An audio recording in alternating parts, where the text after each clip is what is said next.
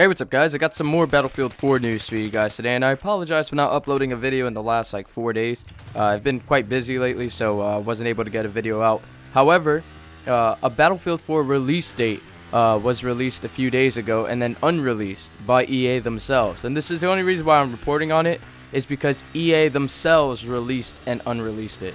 A lot of the times I get messages for various games like GTA 5, Battlefield 4, when Battlefield 3 was coming out. People would link me to these retail sites like GameStop, sites like that, and they'll say, oh look, they put the release date up, you know, they leaked the release date. And I've learned to not trust those release dates that they put up.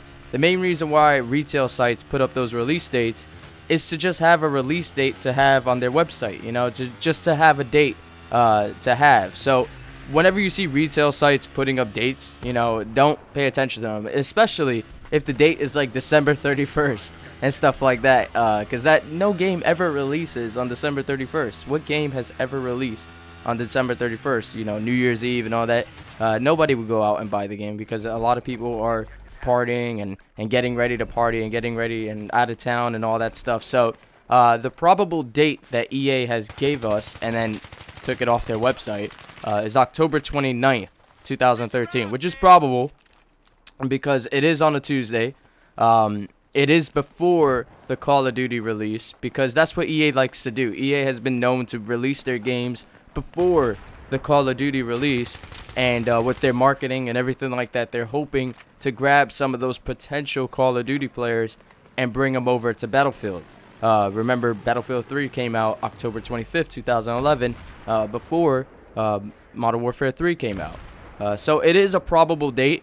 Another probable date would be the 22nd, which is a week before. And some people are thinking that maybe they're going to push it out even further a little bit, November.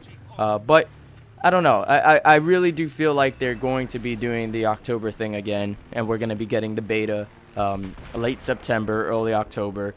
So that is a probable date. Another topic that I want to touch upon is dynamic weather. We've seen dynamic weather in Battlefield before. Battlefield 3 Grand Bazaar has rain. Now it's not like, you know, insanely downpouring rain and stuff like that, but it is rain, and you do see it on your screen when you look up and you run around. You see little raindrops on your screen. But can Battlefield 4 go more in depth? Absolutely. I think Battlefield 4 could go more in depth. Just imagine a map like Caspian Border during a snowstorm. That would be insane. Now, of course, during a snowstorm, there's a possibility that you're not going to be able to see anybody that's further than 30 feet from you. But it would be a good option, you know, have the map with a snowstorm and without a snowstorm. And of course, a map like Caspian Border has jets, and during a snowstorm, having close air support on standby is going to be ridiculously hard, unless you just spot out the targets for them, and they're just going to have to shoot at the orange spots. But there are some hints of dynamic weather being in Battlefield 4. We see a lot of things like rain in the trailers. In the teaser trailers, you saw like rain and water, and in the water you saw particles flying around and stuff like that. And that's probably giving us a hint that there might be a little bit more than just, you know, little raindrops like we saw on Battlefield 3 and Grand Bazaar. And my question to you guys is, would you like to see dynamic weather in Battlefield 4? Me personally, I would love to see dynamic weather in Battlefield 4.